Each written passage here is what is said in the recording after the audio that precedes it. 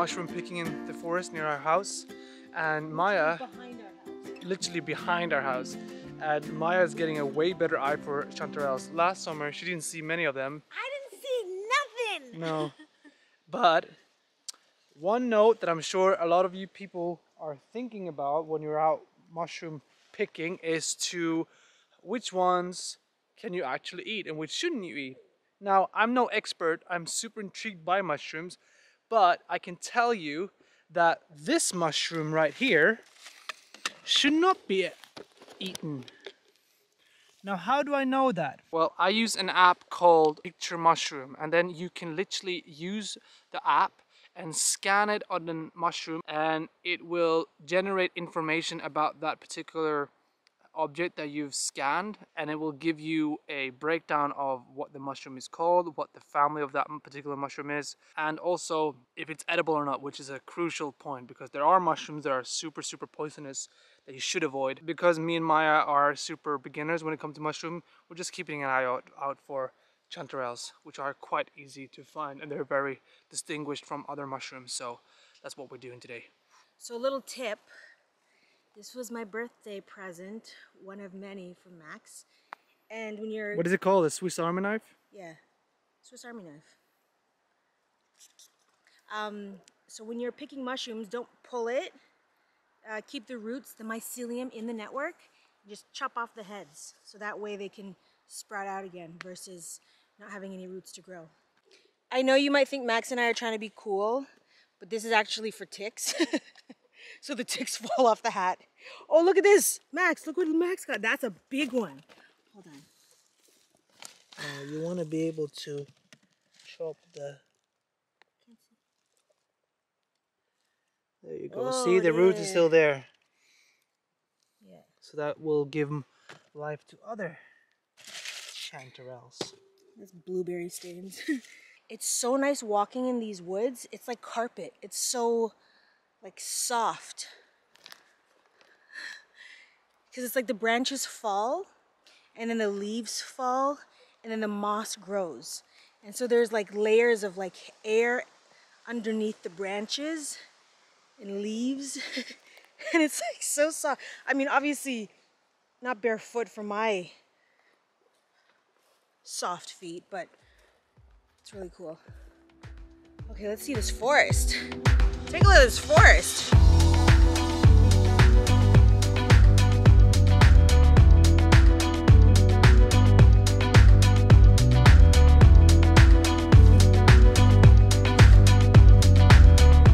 We are headed to another location to find more chanterelle mushrooms. But on our walk, Smultron. Watch out for her, she doesn't know.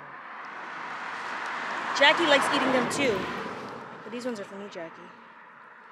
So this is what we used to do as kids. You pick a straw.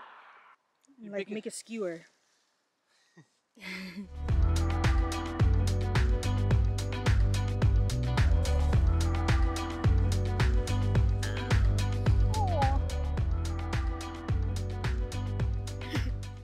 Jackie. So many. Tack så mycket. That was our neighbor, and she put us to shame. But she's been doing it for hours. We saw her at 11, and it's now, oh my goodness, it's 5. What we'll do is we'll walk back, because we've seen a few of them in the ditch. Yeah. So we can walk up there a few hundred meters, and then we go inside here back to the road. What do you Okay, yeah.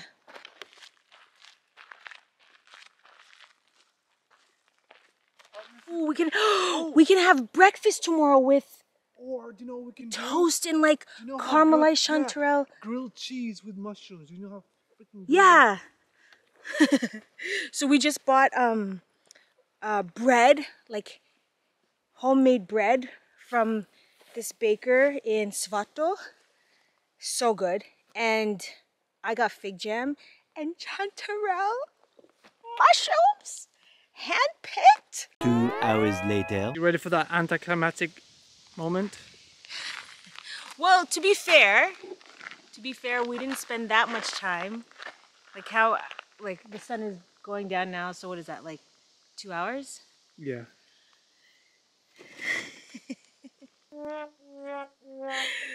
That's enough for like 2. This is Yeah. for breakfast. Yeah. 2 toast. Once we caramelize it, it's gonna shrink down. One for me, one for you. So it was just a warm up. It's just a warm up. I'm actually even surprised that there were any at this time of the season. I thought that all mushrooms were coming beginning of fall. So that's good to know. Maya, what's the takeaway? Rain. Oh yeah, rain brings new life. Next time it rains, we're gonna hit the forest again and be Yeah. first this time. Yeah. So remember what I told you in the beginning, that we only chop the tip of the mushroom so that it gives room to grow out again. So next time it rains, it will grow out again. So yeah, but again, breakfast, we'll show you how to cleanse them too. And breakfast. I'll show you how. Oh, it's gonna look so good and taste so good. 11 minutes later. We were headed home, and then I saw this from the road. Jackie, move. Don't step on it. So we have enough for 3 toasts now. OMG. These are huge. Jackie, go. Huge, huge. Here. There.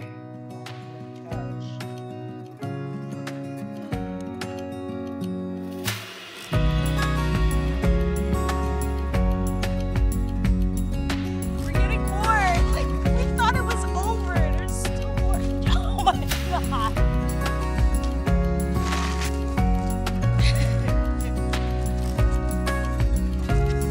Being silly, Jackie. This spot, like it's the roadside for me. It's the roadside for me. And you guys, oh wow, Max has a bunch. Yeah, we found the jackpot.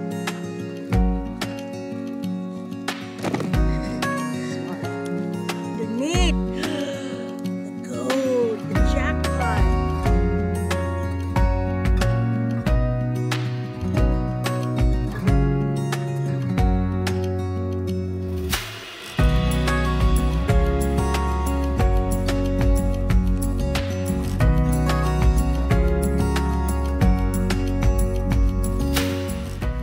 Now the not so very funny part. Now I have to remove the parts that are like, now I have to check that there's no insects, that there's no dirt, unnecessary dirt. Usually I have a brush for this. Don't know where the brush is, don't have time to look for the brush.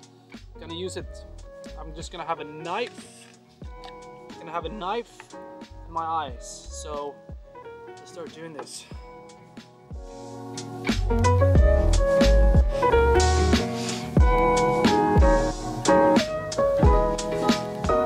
Here they are. Just put a bath with the chanterelles and flour. Sort of moving this around, and the flour is supposed to help pulling down the dirt, and I can already see the dirt is coming off them. The struggle of being a big man in a small house. So, how's it going over here?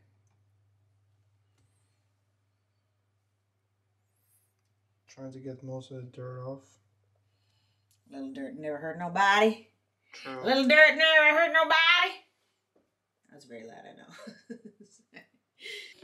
So now I'm evaporating the mushrooms. You put them on a dry pan, and then it sort of, yeah, like I said, evaporates. You kill a lot of what is it called? Bacteria that are in them. So whether you want to prepare them or put them in the freezer, you should always do this. And if you have a lot of mushrooms, heat them up separately so that they're not like all squeezed into one pot. So once that's done, we're gonna probably use these ones for see the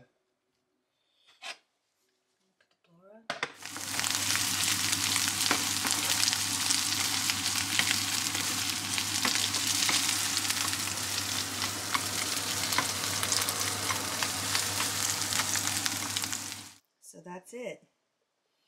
On the toast. And I'm going to throw an egg on this. Thank you, my love. You're welcome. I hope it tastes well. We didn't have the butter. Still the best mushrooms out there.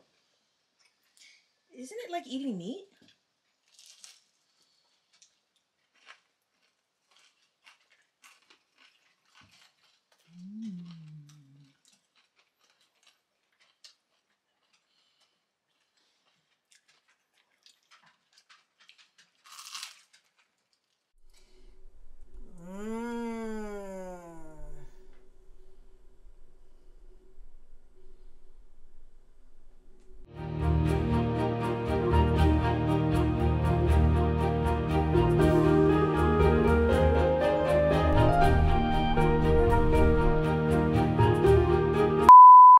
Wait. Let me just fill you in on what I'm actually doing. I'm in the car now and I'm about to drive a few meters to this beautiful forest where I'm gonna pick some blueberries. And since this video is about being inspired by nature and how you can be creative with food that actually grows on your land or in the forest. Luckily in Sweden we have something called like free of roaming, and say allemansrätten. It basically allows the civilians to walk through forest freely, despite it's not being your own land and despite it's being private or government or whatever it might be. You're allowed to walk as much as you want. You're allowed to pick as many mushrooms as you want, as many blueberries as you want, but you know, just be respectful. I think the rule of the thumb is just to be respectful of nature and whoever owns the land. So yeah, we have nature everywhere where we live, so why don't we use the food that grows in nature and be creative in our own cooking? Like, we will use the blueberries for salads, for muffins, for smoothies. We have smoothies every morning and it's healthy and it's great. I'm gonna document this and I'm gonna bring some nice blueberries back home to Maya, who's now taking a rest, and probably hopefully make a nice little smoothie in the morning or something. Well, or just put in the freezer and have throughout. So all right, let's have a look.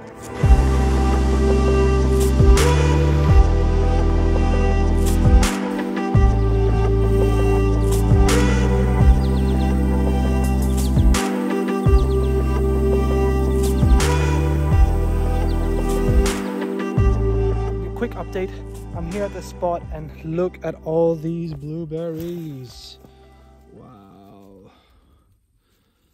so much. Like, this continues all the way, you can't barely see it, but the bushes are reaching all over this. I mean, I'm literally just surrounded by blueberries. And as a little tip, I use this little scoop.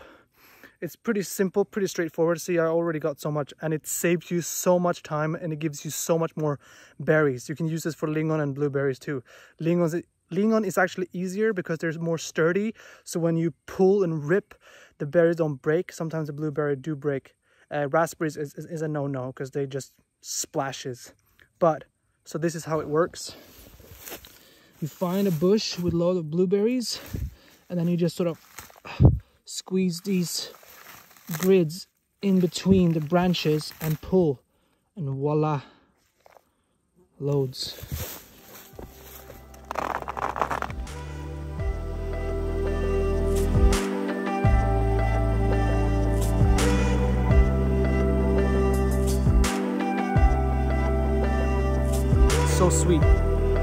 So sweet and good. Can't finish all of them though. I could survive here. I wouldn't die. Bears live on berries and mushrooms. I have everything I need here. I got water right there. I got mushroom. I'm coming back, Maya. Don't worry. I'm coming back. I'm just, oh my God, it's so good. I'm just starving. And I panicked for a bit because I was like, I don't have any food. But then I realized I'm literally here to pick food.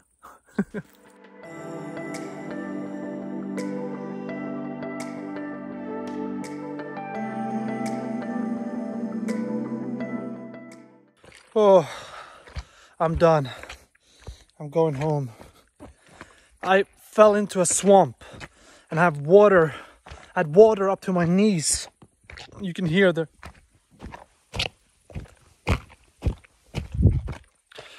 So I have to go home. But I'm pretty done anyway. I'm starving. I want to go home and do some cooking. But I'm so glad that you followed me. You came with me on this little adventure. And that I am coming home with a few liters of blueberries. Man, but I'm gonna come back though. I'm gonna come back for the lingon and raspberries too. But yeah, this is enough for today. Whew.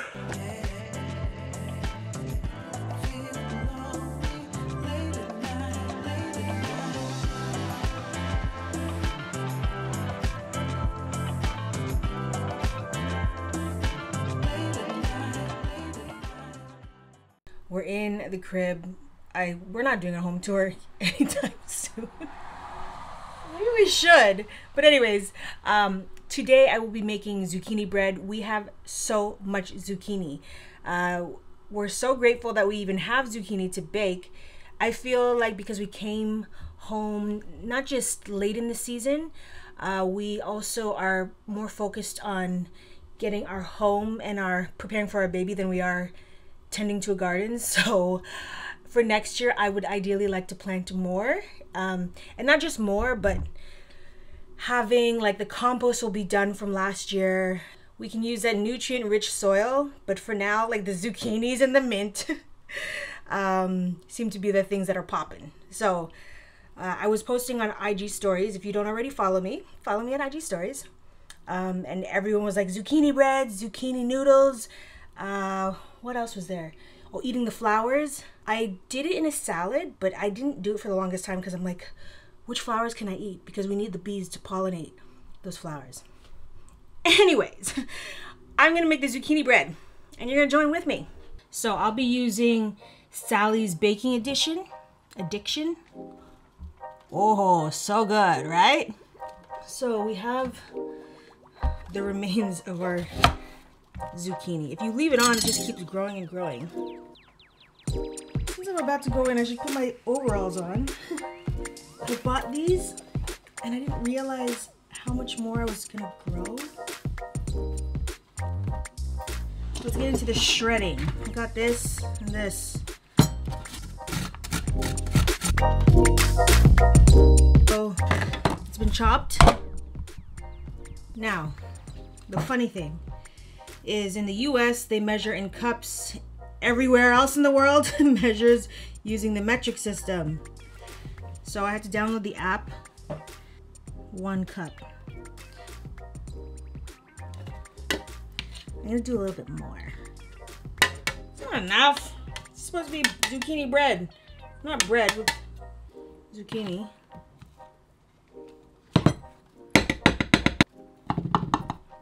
I used to bake as a kid. On the weekends, I would bake like chocolate chip cookies. That was my favorite. And I had a go-to recipe. Nice, was it squishy? It was squishy. Sometimes I'm in the mood for squishy cookies or crispy cookies. Which one do you guys prefer? But back then it was squishy. Nowadays I like my crispies.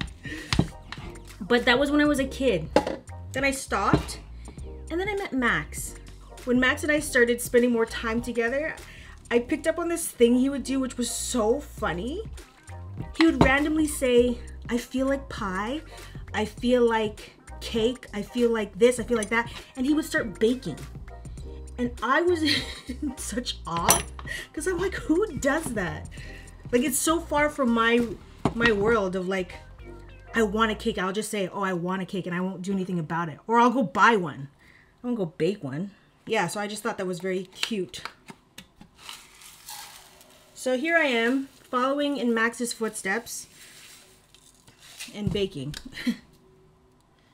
It doesn't have to be exact, I don't think. I never do things exact. I like do it, I'm like, I don't think so. I disagree. Ugh.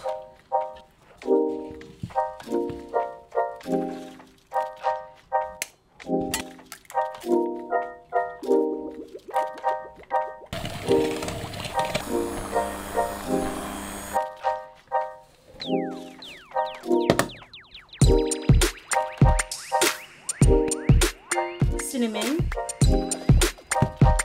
nutmeg, bees, walnuts.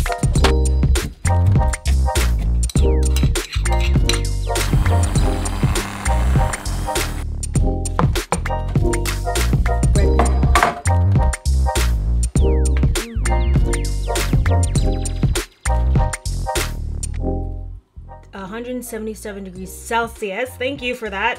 For 45 minutes. Okay. I'll put 40. I like this. I can't use timers on my phone because I'll just ignore it. And I'll put this in the oven. It's complete. I don't think I put enough baking powder, baking soda. Here it is. I'll have to ask Max what he thinks.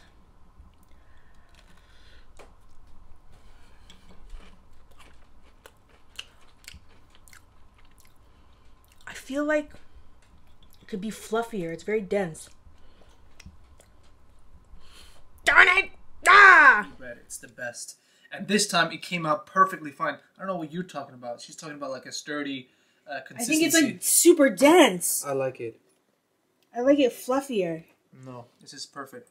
Mmm, yummy. I'm gonna have some. I mean, I'll still eat it. You don't normally put this much chocolate in, do you? No, because I was always out. Oh. I always had leftovers. I could have put less, yeah.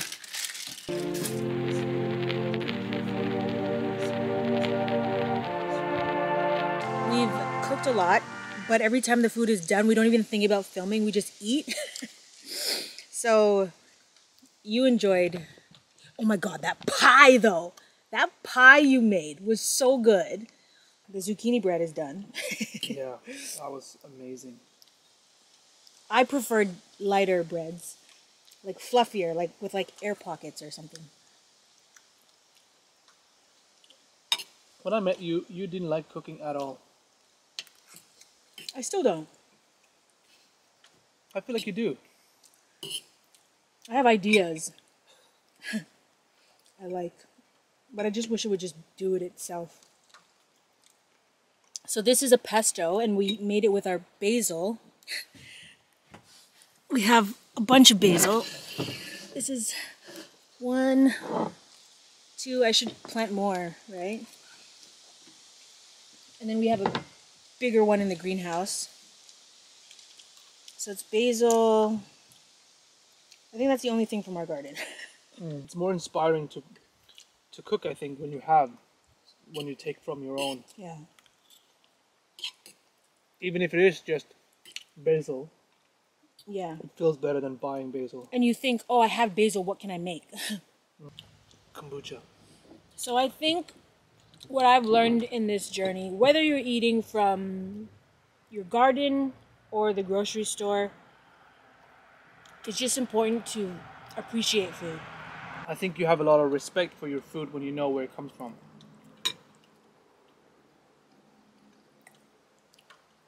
Just being grateful. I think it's important to pray over your food. Whether you believe in whatever or not, just gratitude. Speaking over the things that you want to nurture yourself. Yeah. And on that note, go away, bees! Bye! Bye.